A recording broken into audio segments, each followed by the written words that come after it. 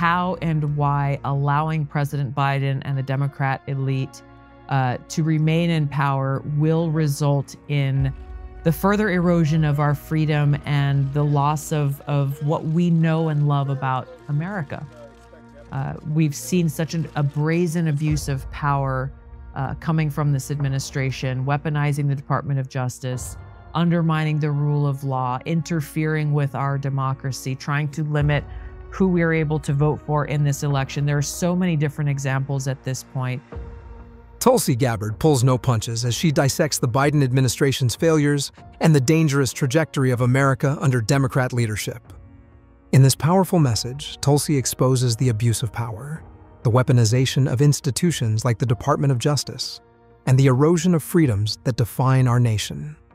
With every policy decision, she argues, we inch closer to losing the America we know and love. Tulsi doesn't stop there. Her critique of Vice President Kamala Harris is blistering, questioning her leadership and highlighting the failures of her key assignments. But Tulsi also points to a deeper cultural issue: fear. Fear-driven policies and leaders who bow to woke activists are pushing America further from the principles that made it strong. Gabbard calls for a return to leadership grounded in courage, truth, and unwavering commitment to individual freedoms. She challenges Americans to wake up, speak out, and take action before it's too late. Can America reclaim its values? Or will fear and radicalism define our future? Tulsi delivers a message of urgency, clarity, and hope. Don't miss it. We have to be very clear-eyed about what we're facing. And if you compare the record of President Biden and President Trump on key issues that are directly impacting us in America today, there's not much like gray area where there's overlap between the two of them.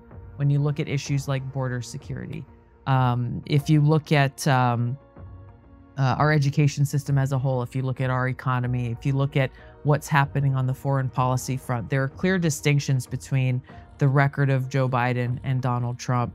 And so that's where in my book, I encourage people to be very clear-eyed about the consequences of many of these policies that are, that are undermining our security, our freedom, and the rule of law in our country, and make a decision accordingly.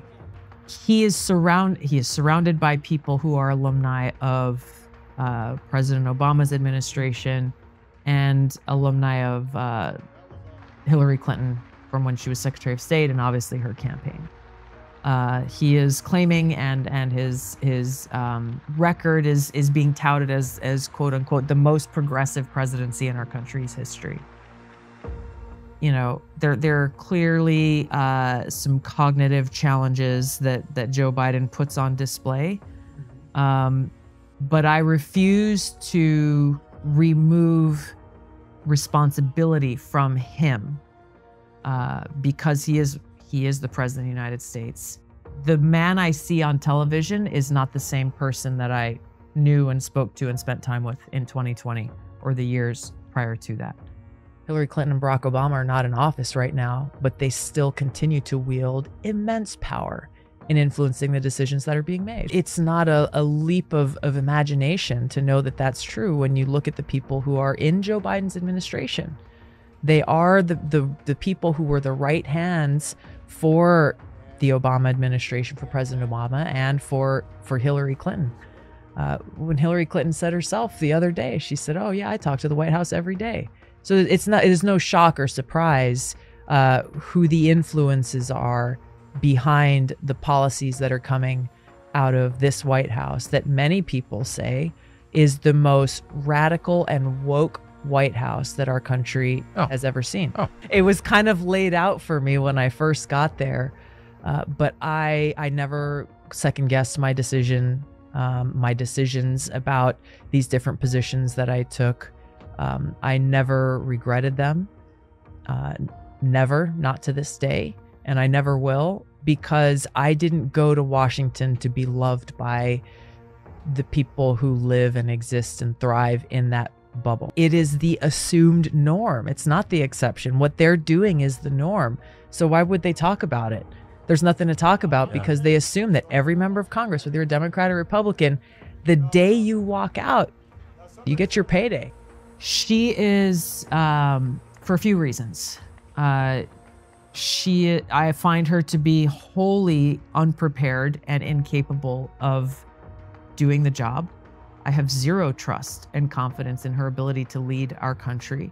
I have zero confidence in her ability to be the vice president. She's not delivered in any of the areas that she has been tasked with, foremost among them, border security, because she and people like her will feel the need to prove her strength. And our lives are worth more than some politician who's trying to act strong and look like they can handle tough decisions. People in leadership positions who operate from a place of fear rather than a place of strength that is grounded in the founding principles of our country and the examples that have been set forward by people like Martin Luther King. And they're so afraid of being labeled by the fringe activists, the so-called woke activists within the Democratic Party, that, and especially over these last few years, especially since 2016, when, you know, it wasn't called it back then, but this whole Trump derangement syndrome caused otherwise, you know, sensible, thoughtful people to just throw reason out the window as a reaction, I think, to Trump.